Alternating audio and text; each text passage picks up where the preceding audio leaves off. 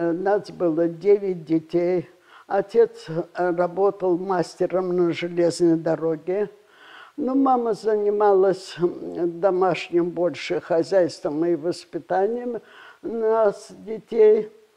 А этот самый позднее, значит, старшие будут учиться перед войной, заканчивать уже институты, а мы, младшие в семье, учимся все в школе. Но в 1939 году я закончу 10 классов, тогда мы учились в школе 22-й, которая расположена на Куракиной даче. В Рыбашком не было, только была семилетка. Закончу школу и поступлю вот в Институт советской торговли. —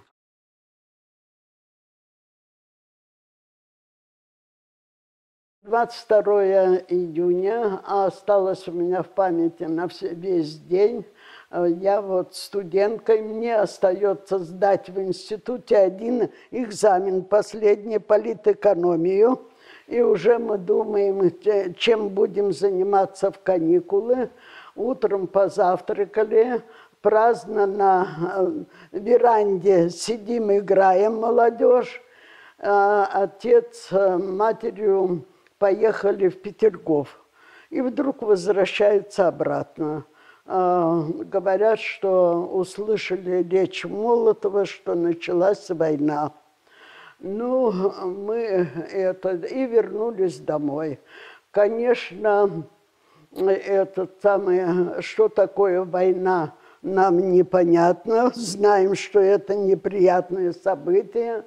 Знаем о войне только из книг и кинофильмов, и рассказов отца. Но той трагедии, которую нам будет предстоять пережить, этот длительный период, мы предвидеть никак, конечно, не могли. И вместо того, чтобы сдать последний экзамен, нас вызвали в институт группу, и группу 15 человек выдали нам лопаты, кирки, ломики. Ну, что успели мы с собой захватить, посадили нас в электричку и отправили. Куда, не сказали нам. Мы едем, конечно, настроение у всех подавленное, не знаем, куда едем, но видим, едем на какие-то работы, раз орудие у нас труда с собой. Значит, приехали, когда поезд остановился на перегоне в лесу, нам приказано всем на головы ветки одеть и двигаться за направляющим. Оказалось, что мы под Кингисеппом. Нас размещают, нас всего было там на оборонительных работах около 2000 человек, размещают в лесу. Но поскольку у меня от жизни была такая сноровка, как-то и в лесу ориентироваться, я быстро из веток делаю шалаш, а вниз тоже кладу ветки. И мы в этом потом вытащим одеяло, в этом шалаше потом будем, наверное, 2 недели-то проживем. Да, значит, работаем мы только ночью. Враг не дает, там оставалось, мы строим противотанковые рвы. Уже за Кингисеппом на подступах сюда, как бы этот. Причем грунт очень тяжелый, бьем кирками, а если днем работали поначалу, враг прилетает над самолетом, на нас бреющим полетом и расстреливает. Этот период было у нас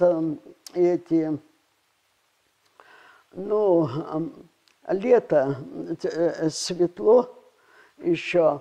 И, значит, мы ночью работаем, а днем отдыхаем в лесу. И вдруг последний раз, когда мы вот в лесу отдыхали, мы с подружкой помыли головы, потом пошли прогуляться по лесу. Поспела земляника, покушать земляники. И ведь как молодежь-то, танкисты увидели, девочки ходят. К нам подошли и говорят: ой, девочки, да что вы тут? Мы вот объясняем. А они говорят, что, вы знаете, вы скажите своему преподавателю, завтра будет большой бой. Да, надо было бы уйти вам отсюда. Мы пришли преподавать. Ну что, попрощались, назначили свидание в 6 часов после войны встретиться, угол Гоголя и Невского. Что может молодежь? Такая же ветреная, как и сейчас. Ну вот, а пришли преподавателю, говорим, она говорит: вы не распространяйте ложные слухи. Да, и это, дескать, всякие бои, это тайна командования, не надо говорить. Ну, пришли, помыли головы в речке, немытые мы, и уснули. Просыпаемся, вся земля дрожит. Такие звуки непонятные, снаряды летят, пули свистят, а мы ведь еще войной не опаленные. И все это для нас непривычно. И слышим, какая-то тишина в лесу. Оказалось, что мы заглянули во все шалаши, потом шалаши все настроили. Никого нет.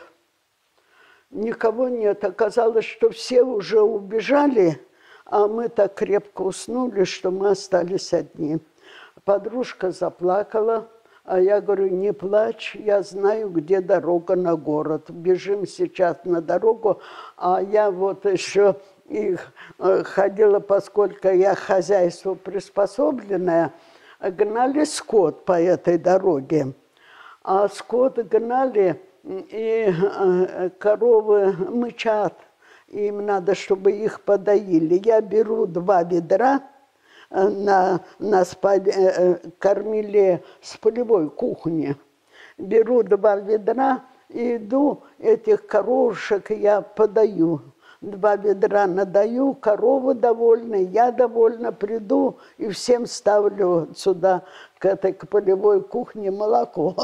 Так я знала, где эта дорога. Я и говорю, что я знаю, где дорога. Когда вышли на дорогу, то оказалось, что отступают наши войска. Мы стали просить на машины взять. Много машин прошло, были полны, не остановились. А последняя машина остановилась, солдаты потеснились и взяли нас с подружкой на эту машину. И мы, когда едем от Ястребина по дороге до Волосова, то в Волосово я вижу, как вся дорога забита, военные отступают, скот отступает, старики, дети, население, беженцы идут. Это как кто писал, помнишь, Алеша, «Дороги Смоленщины». Вот это я испытала и видела, как они со слезами просятся, чтобы взяли их, но уже военные не в силах и нет, некуда брать. Когда мы подъехали, и мы в результате очень быстро оказались в Волосове. В Волосове приехали, стоит товарный поезд, и как гражданскую войну мы в кино видели, на крышах народ, на подножках народ. Нигде я не вижу места, где бы нам приспособиться. И вдруг я вижу на платформе груженные молотилки, а барабаны-то большие такие. Ну, и я говорю: Шура, давай лезем в барабаны, а там штыри такие. Вытаскиваем из рюкзака одеяло, кладем на штыри, в барабаны, только влезаем, и поезд трогается. И мы едем без остановок до Гатчина. В Гатчино приходит поезд, мы успеваем сесть на электричку и приехать домой. Мне ведь надо в Рыбацкое еще приехать. то есть до Московского вокзала добраться, до Рыбацкая. И мы добираемся, но на ночь мама была дома, я уж ничего рассказывать не стала, что мы пережили. Мы еще голову прикрыли лопатами, потому что трассирующие пули-то летят, а мы не знаем, что это за пули и как от них сохраняться. Маме не стали ничего рассказывать, но видим, в городе у нас тишина, благодать, никакой войны, только все подготовлено, все аэростаты в воздухе, и все, но такая трудовой ритм.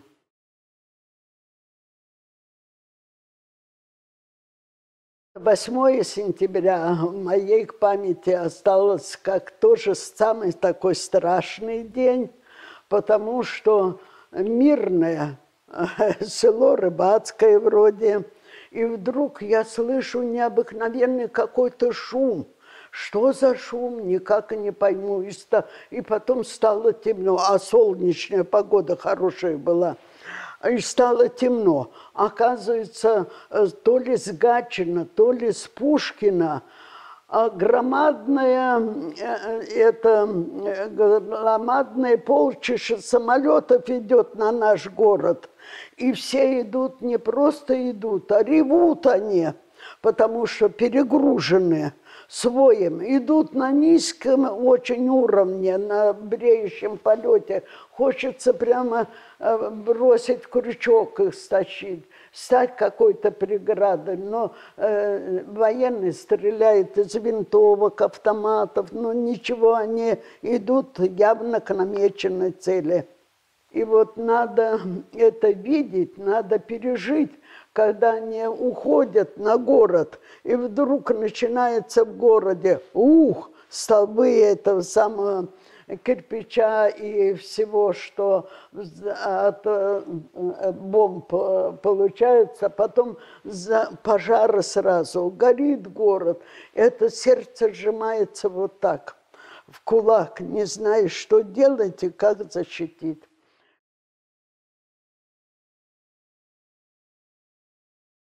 Я еще ноябрь месяц пытаюсь ходить пешком в институт. Да, конечно, не каждый день, а хотя бы в неделю 2 раза, потому что институт карточки дает. Я и за карточкой должна прийти туда, ведь питаться на что-то надо. Да, и, значит, институт, посещаемость очень низкая, в аудиториях холодно. Преподаватели тоже голодные, девочки ждут, что думают, я с Рыбацкого-то что-то там принесу, но мы лепешечки там из картошки, из очисток делали.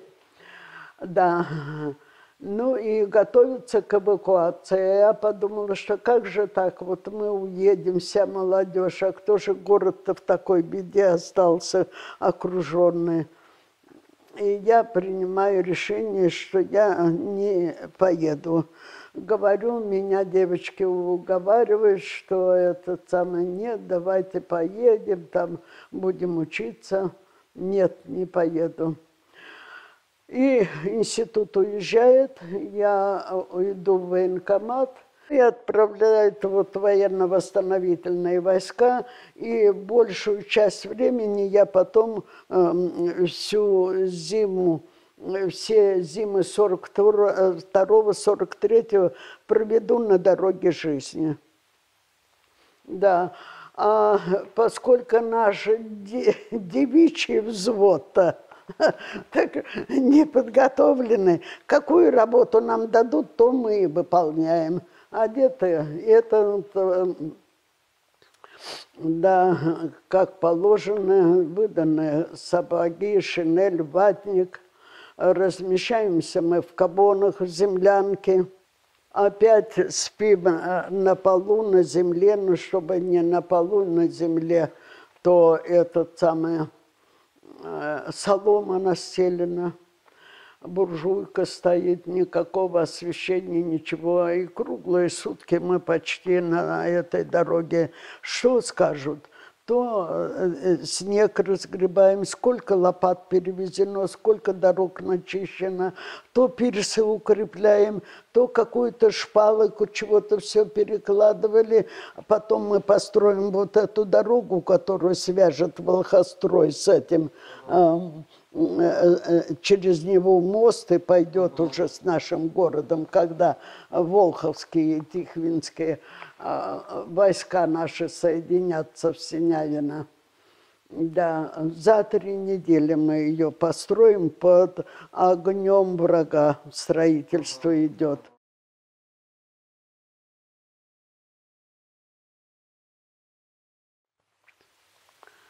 Взяли Гатчину,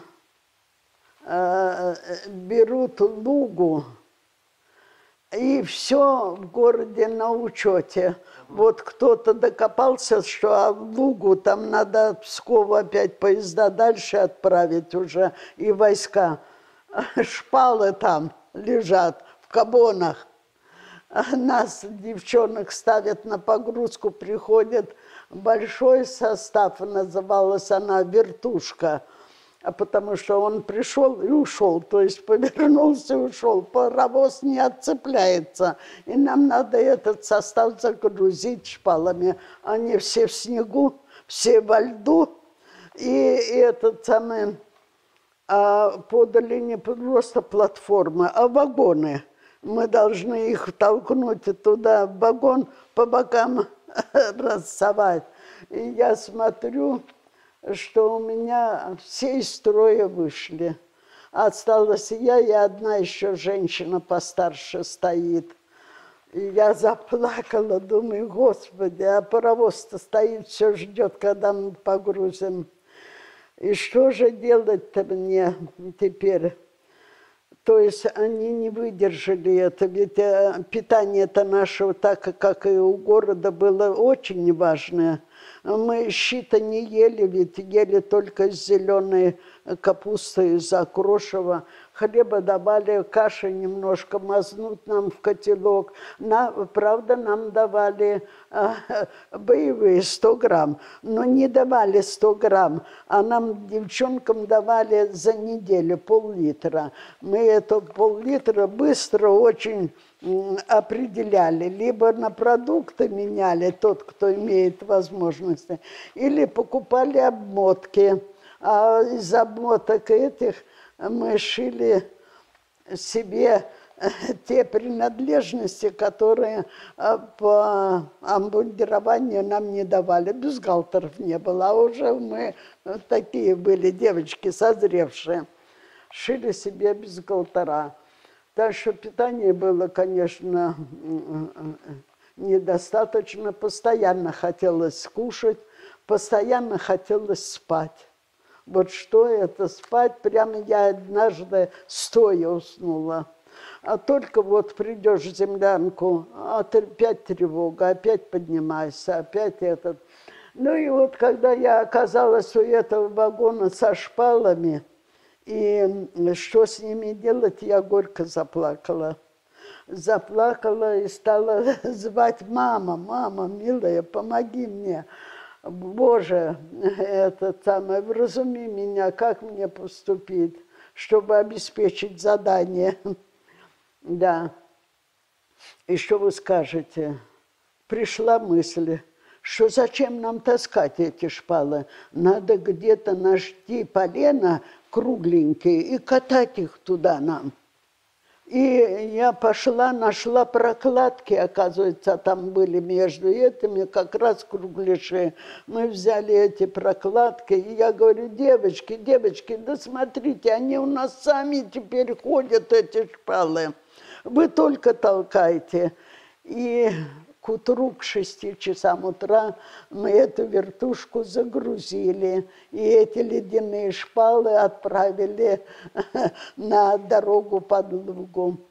А этот самый, никто не сказал нам спасибо, не поблагодарил за работу. Только машинист дал прощальный гудок. И я поняла, что этим прощальным гудком он нам сказал спасибо.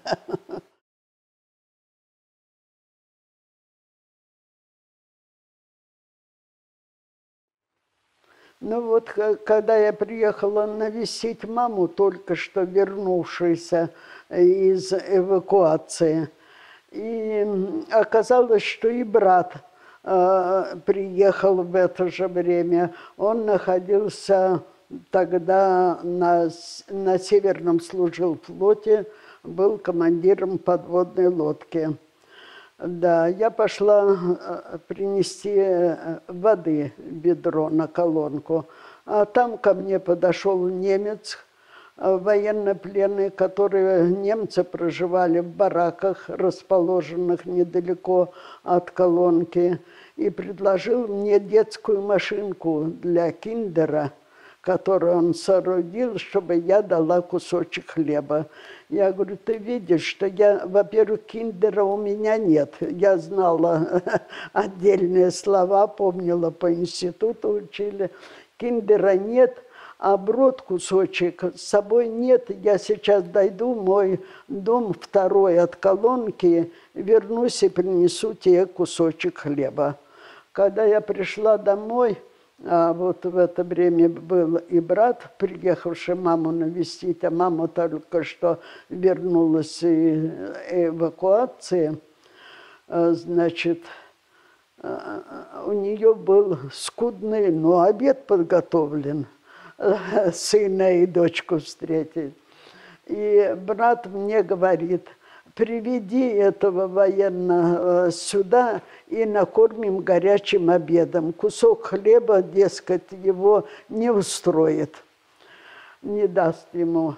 И я к нему, его звали Мурат, он уже со мной, я же девушка молодая, ему 18 лет, он сказал, только что взяли его на фронт, и он попал в плен. Я пришла и говорю, пойдем горячим обедом мама накормит, мутор накормит. И он, я говорю, это 2 минуты тут. Значит, его отпустили, все-таки, очевидно, знали, что он не избежит и прочее, но это дело не наше. И когда он со мной пошел, я говорю, а машинку эту сохрани, кому-то предложишь, еще кусочек хлеба получишь. И когда он стал входить, увидел он погоны моряка, он сразу ринулся назад. Испугался, что очевидно. Но брат скачал с места, похлопал ему по плечу и сказал, мы уже отвоевали с тобой. Садись и кушай, все будет у нас в порядке. И он послушал, посадили его за стол, накормили хлебом, то есть обедом, тем скромным, который был мамой приготовлен, пообщались немножко. Он рассказал, что ему 18 лет, что он родом и живет где-то недалеко от Дрездена. Да, что вот не хотел он, что сколько он на фронте, он все думает, показывает мне вот так, о муторе, о матери, да, и хотел бы скорее домой. Ну вот, мы его накормили обедом и сказали, что да уж скоро теперь война кончится, и ты будешь дома, увидишь свою мать. Вот и мы только начали первый раз, брат видит маму за 4 года с половиной, и я тоже только что ее вот способствовала, чтобы привезти из эвакуации.